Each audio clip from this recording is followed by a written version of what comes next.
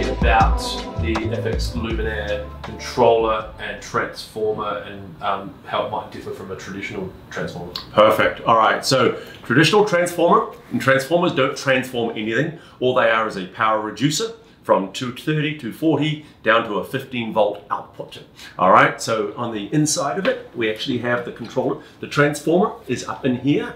The chassis and all of the good fun stuff is in there. And then we've got dual common and 15-volt outputs. So that's where you would wire your low voltage cable into. Yep.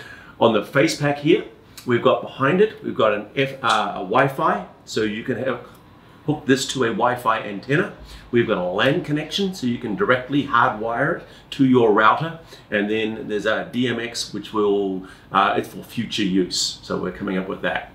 Okay. So that's a bit hush hush. That's a little bit hush hush. DMX and the wrapper. Stay tuned. Yes. Stay tuned. On the outside face, now normally what happens, there is a door and it closes. That way it becomes waterproof and safe. So there's hinges here. Hinges there, closes up, lockable, all that good fun stuff. 3 very simple buttons. Home is you go home to there. If I want to come down, I've got a scroll wheel, so I can scroll around to anything I want. Once I get to my desired part there, I push it, and now it moves into my next file or my next screen as we go into it. If you've gone too far, you can simply go back.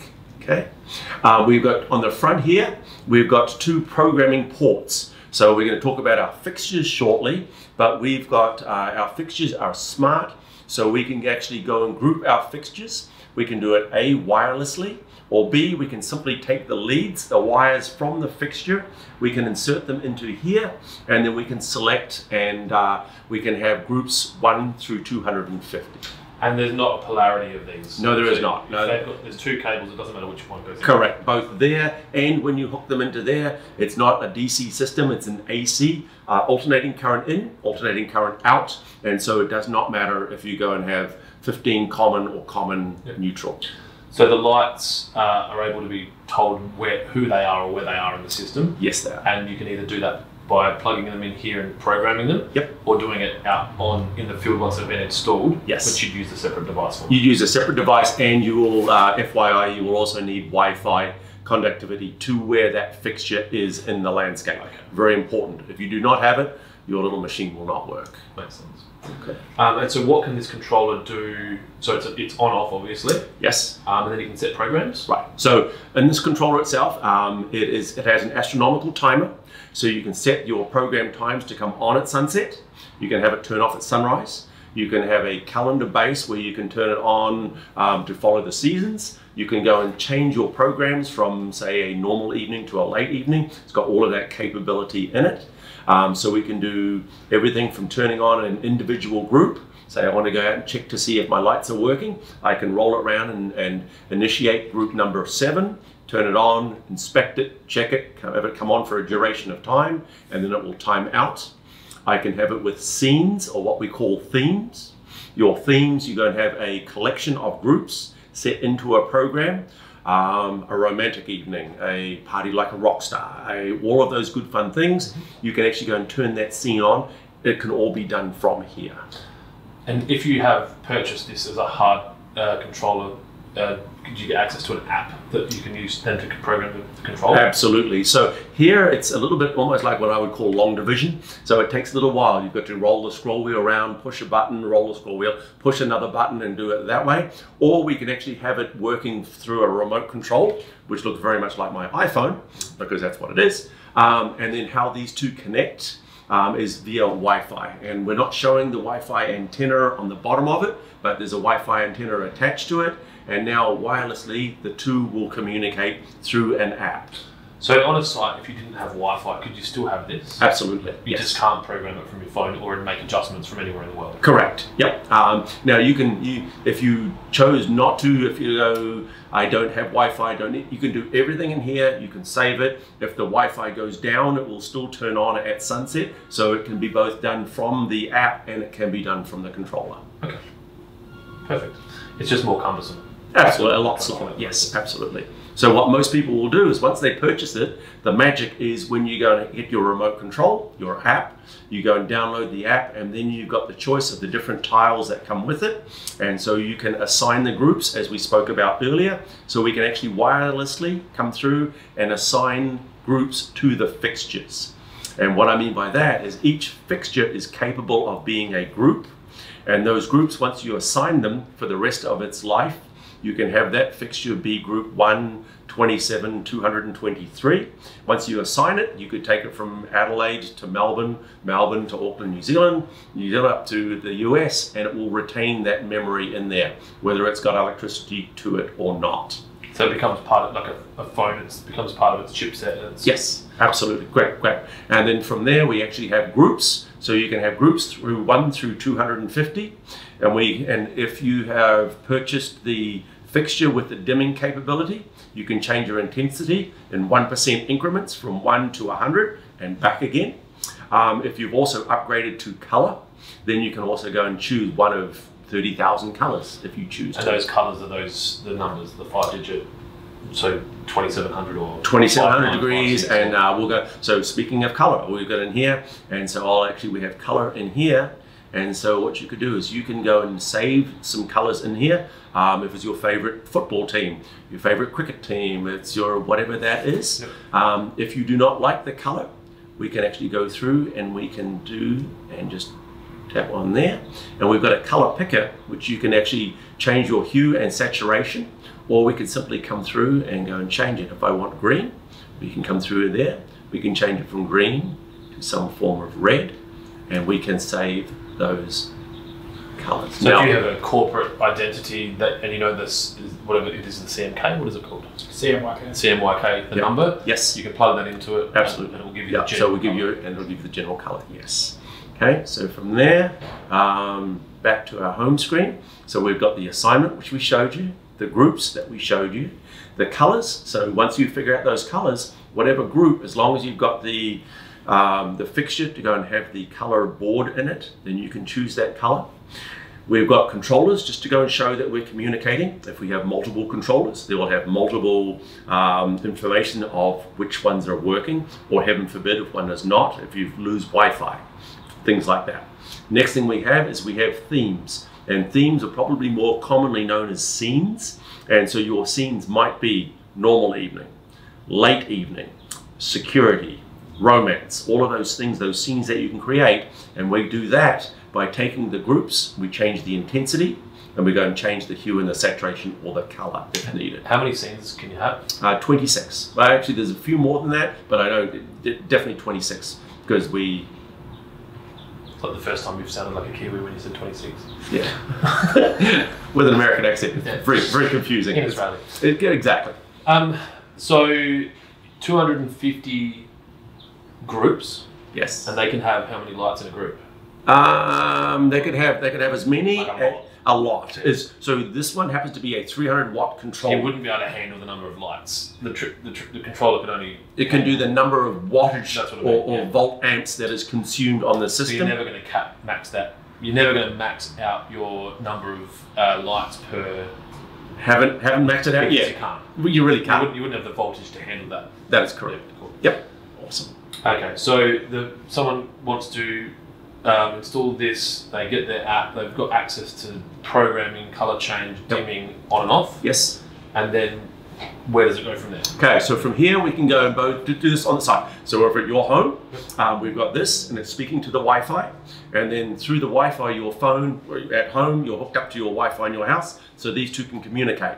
You can also go and have the option of working through AWS, Amazon Web Services, and become cloud-based. So now if you're traveling interstate, whatever that thing is, you've still got control over your lighting, but via cloud, which is kind of a nice deal. Can a contractor have control over a client's lighting and give them, I guess, parental and child access to change their lights? Absolutely. Fix problems? Yes. So we've got contractors that will say, hey, they have a maintenance route. So as part of their program, they maintain the property, both irrigation. We do it very easily through HydroWise. We also go and do it through this if they chose to. So then you've got basically a master, and you choose who that master is going to be. Could be the homeowner, and then your contractor has got access as a guest, so to speak, or you can flip it around the other way. Some property owners go, I don't want to touch it, you just take care of it for me, and we can do it that way. Or a parent could give their actual child access to be able to turn lights on and off, but not make changes to colours. Right. And we can restrict some scenes, and we can do some things like that for parental type controls. Do the lights at the moment have any backwards communication back to the controller if Not you yet. have errors? No. So everything is forward. So what we do is we send voltage down the line. We start off at 15, and for a color we want a minimum of 11. If we're doing just white lights, it can go down to 10. So we can allow 4 or 5 volts down the line, but it is always one-way communication today. And we're always working on things, and so we're actually talking about some two-way for advances in the future. Perfect. So once you've got this installed, and that's, I guess, the brains of it. Yes. Talk to me about the cable and I guess obviously the advantages of it being a single cable system, and then what happens next. Okay, so the nice part is we put 15 volts down the line, but we also overlay a signal in there.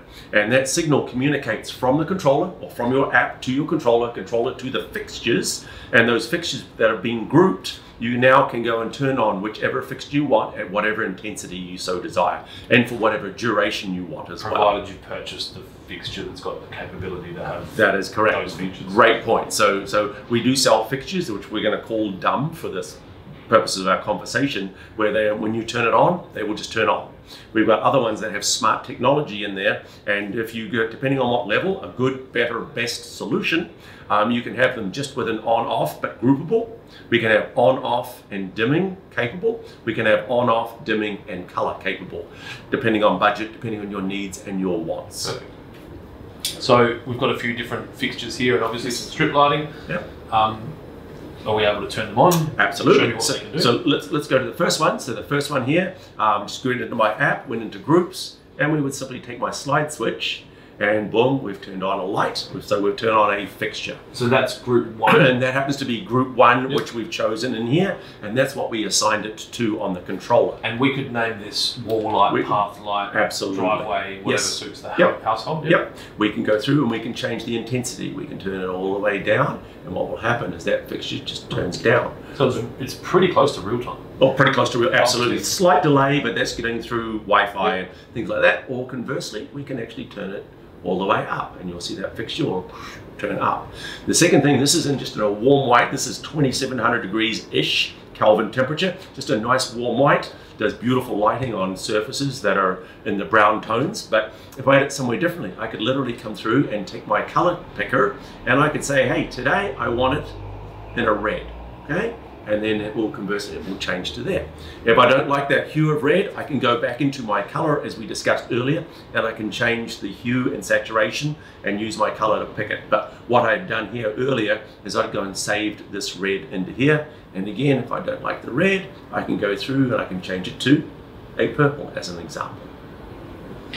I can't imagine too many people would not go with the color option after seeing it. It's pretty cool. Obviously, there is a price point in there. So we can go and have, say, just one fixture in the yard. Maybe it's a water feature. Maybe it's a piece of statuary. Maybe it's a focal point that you want to have it. The controller doesn't care if it's color or not, but think about your home. You got, say, there's that one thing. I'm like, white light, white light, white light. Except, hey, I've got that one, and that would just be gorgeous in purple or whatever color you so desired. Okay, so that's one, and this happens to be a wall light. Gets inset into a wall and comes down. Works very, very well. So a landscaper might put that on a retaining wall or a path, or on a staircase.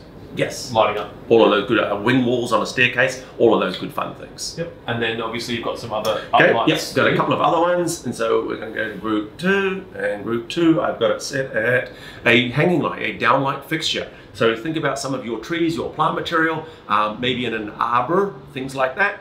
We go through, and it's got exactly the same characteristics as the light that we looked at previously. It's just a hanging fixture. A little note on this one here, we've actually got these decorative fins in here.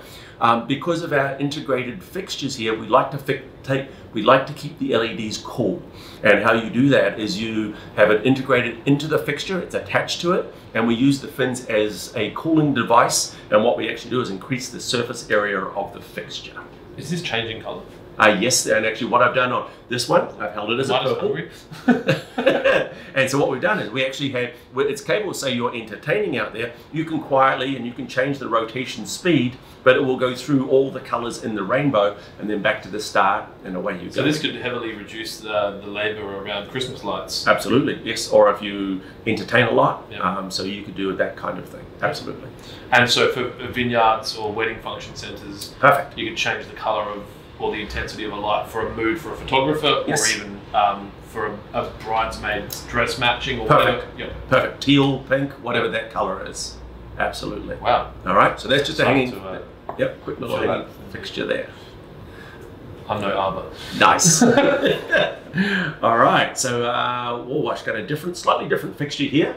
And it's this guy here, and I'm not going to put it directly at the camera here, but again, it's a fixture here, and just imagine the light that comes out of it, and with the wall wash, you want to have a very broad spread of light. So at least 60 degrees of beam spread. So think about walls, hedges, if I had some bush roses going on there, garage doors, if they're pretty, you can do a very wide beam spread of light, and we've got a fixture that will specifically do that. I've also got that just rolling through as our color wheel, just for camera purposes. And are those angles adjustable? Like, could you, if you've got a 60 degree, yes. You could put in a different lens? Absolutely. So what we have in here, we've got some beam optic angles, and we simply go and remove the reflector, and we pop in a different one, and it will take it from a very wide to a wide flood. And is that pretty easy for, I guess, if you're handy? It's handy. It is literally taking the cover off, no tools required, pop the lens off, pop a new one in there.